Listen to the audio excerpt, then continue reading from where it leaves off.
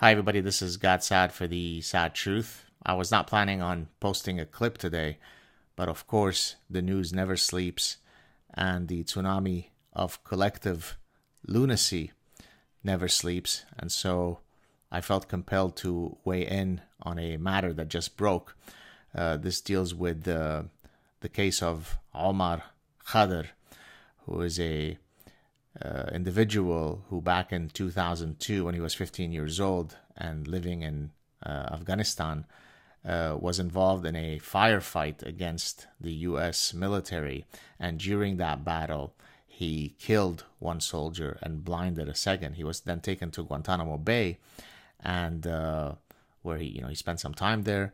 And the judgment, let me just read it for you. This is from a CBC News article from 2010. Let me just read you. A U.S. military panel in Guantanamo Bay, Cuba, says Canadian-born Omar Khadr should serve 40 years in prison for war crimes, a symbolic decision because a pre-trial plea deal caps his sentence at 8 years. Khadr pleaded guilty in a plea bargain last Monday to 5 war crimes charges brought by the U.S. military, including killing Sergeant First Class Christopher Spear in Afghanistan in July 2012 when he was 15 years old. So, in any case, he was then extradited to Canada and eventually released, completely a free man. So we went from 40 years to being released and having the exact same freedom as everyone else. But now the story doesn't end there. He then filed a suit against the Canadian government, and the judgment was just rendered very recently. The Canadian government will pay Omar Khadr $10.5 million and issue him an apology. You could read the details on your own. It's simply impossible to lend it justice. Anything that I say or enunciate to you here will fall short of you simply being exposed to the reality.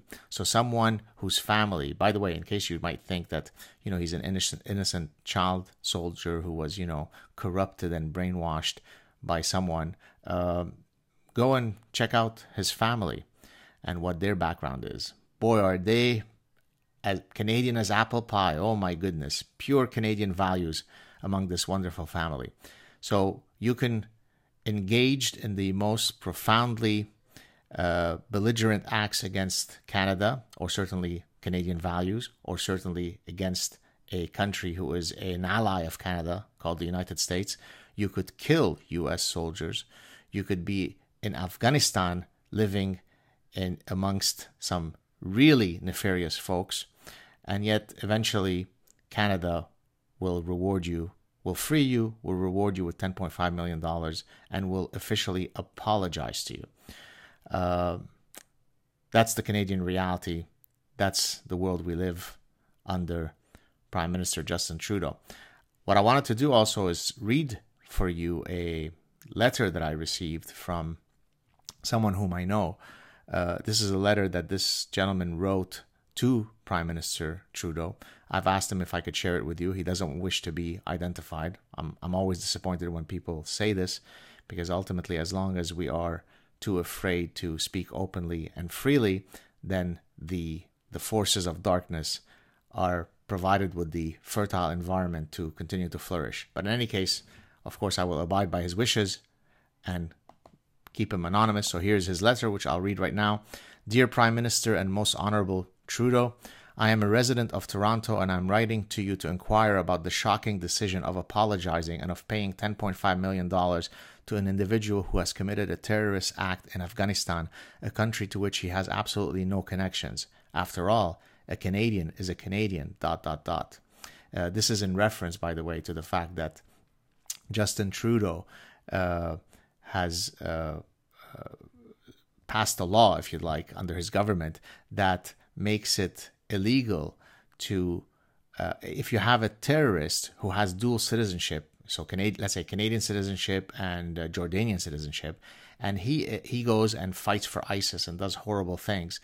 If you then charged him with terrorism charges, you wouldn't be able to revoke his Canadian citizenship, because according to Justin Trudeau, a Canadian is a Canadian. I mean, some Canadians go on to play for the Montreal Habs, other Canadians fight for Canada, and others go off and, throw the Shia dogs off buildings in Raqqa. We're all Canadians. It's all part of our multiplicity and multicultural fabric.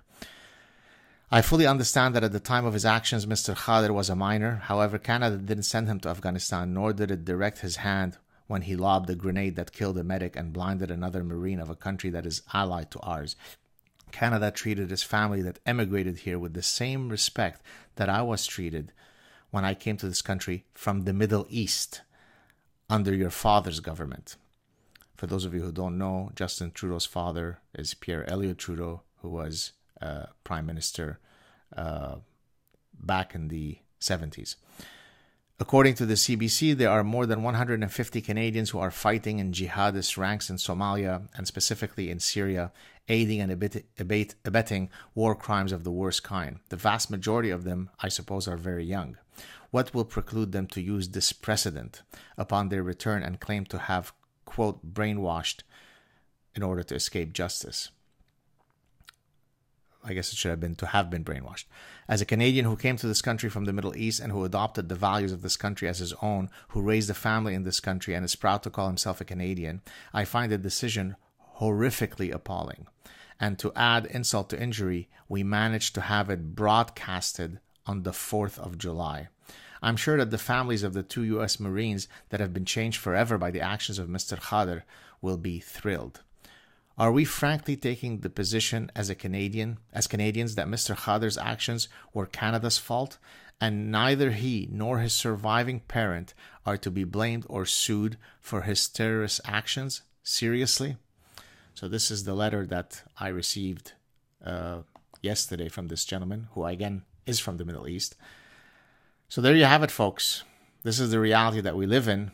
It is exhausting to fight against this on a daily basis and fight against this while being confronted with endless apathy, obfuscation, obstacles. And so unless people, as I always say, get up at some point and say, this cannot be tolerated. This lunacy, this rejection of reason, this rejection of all of our values can no longer be tolerated. We wish to live in modern, secular, liberal, free societies. And it is simply impossible to imagine that our governments repeatedly engage in acts that, if you created such realities as a satire, no one would believe it. People would think that, come on, no one would believe this. But that's our reality. That's what we experience every day. So there you have it, folks. As you might imagine, I am off on a very much needed break away from social media. I wish you all a good summer and look forward to speaking to you later this summer. Cheers.